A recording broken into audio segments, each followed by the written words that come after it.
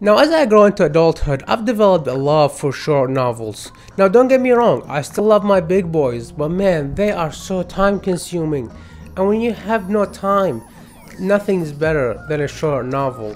And when you really think about it, for the amount of time that you put in, the amount of content that you get is absolutely incredible. So today I'll be recommending some of my favorite short novels that I believe you should absolutely read and you will not regret. So let's get to it. Why didn't they knock? It's a question posed by the Palestinian author Ghassan Kanafani in his book Man in the Sun. It's a story about 4 men and their attempt to cross over the border to Kuwait for a search of better life. In this novel, Ghassan Kanafani is able to voice the cries of Palestinians for the search of their identity. How do you find yourself? Where do you belong in this world when your identity and land has been stolen from you? This novel is not a political take on the Palestinian issue. This is rather a human way to look at it. Ghassan Kanafani spends the entirety and majority of this novel basically giving you the perspective of 4 different generations on how they deal with the loss of their homeland and what are their thoughts for the future. This novel gives you an insight into the minds of Palestinians whose lives has been lost inside of refugee camps and immigration to other countries. You will leave this novel not wondering why they did what they did, but rather knowing that this is the only choice they had, and the only choice that Palestinians from all around the world have. Even if you have no interest in the Palestinian fight for justice, you'll still love this novel because this is a novel about a human story. It's about immigration, not just about the immigration of Palestinians, but the immigrations of everybody from around the world and how those border laws are setting us backwards and the struggles that those people go through. Absolutely recommend it to anybody. Have you ever wondered what it would be like for The Stranger by Albert Camus to meet the Notebook?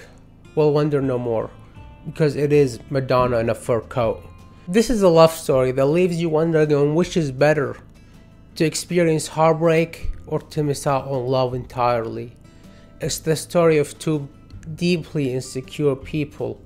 You have the stoic, quiet man, Raif Effendi, who just goes with everything and is indifferent about everything around him. And then you have the strong, independent artist, Maria, who's trying to establish herself in a world that doesn't accept her in 1941 Berlin. They're both searching for something, someone, but their backgrounds and their stories deprive them of that feeling of satisfaction from finding that one. It will send you back in time to an era that doesn't exist anymore. While this novel still is fueled with passion and love, it stays logical, which is, in my opinion, the best form of romance.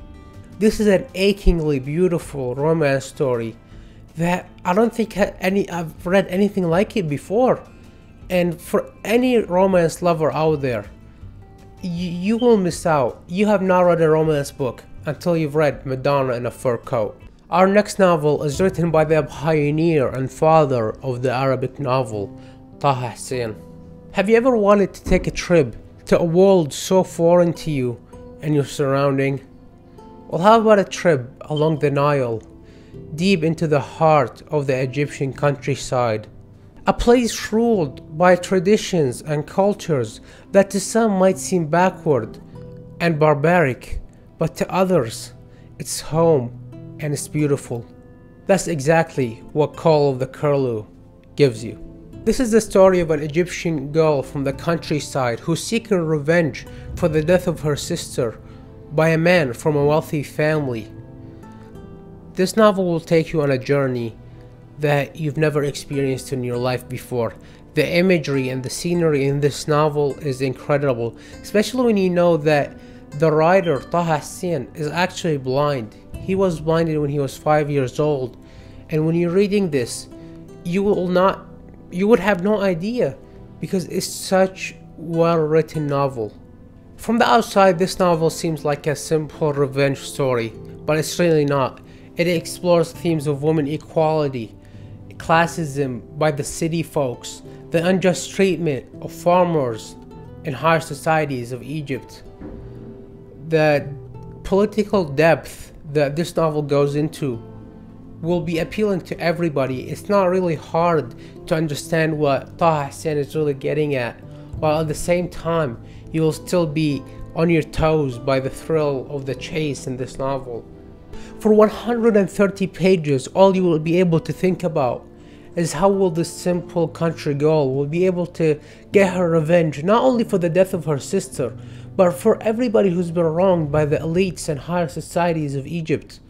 Will the cycle of abuse continue? Will Amina suffer the same fate as her sister?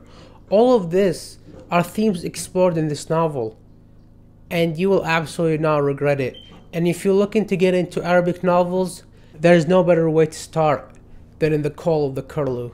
Yeah, so these are 3 different novels that I believe should be on everybody's must read, because they are absolutely incredible, and they will take you into a world that you probably never been to in your life. I mean, the first novel is written by a Palestinian man, the third novel is by a Turkish, the third is written by an Egyptian. So in 400 pages, you're really getting to know and learn about 3 fascinating cultures, and you will not regret it. So I hope you enjoyed this video, and if you did, press like, share and subscribe, and I'll see you all around.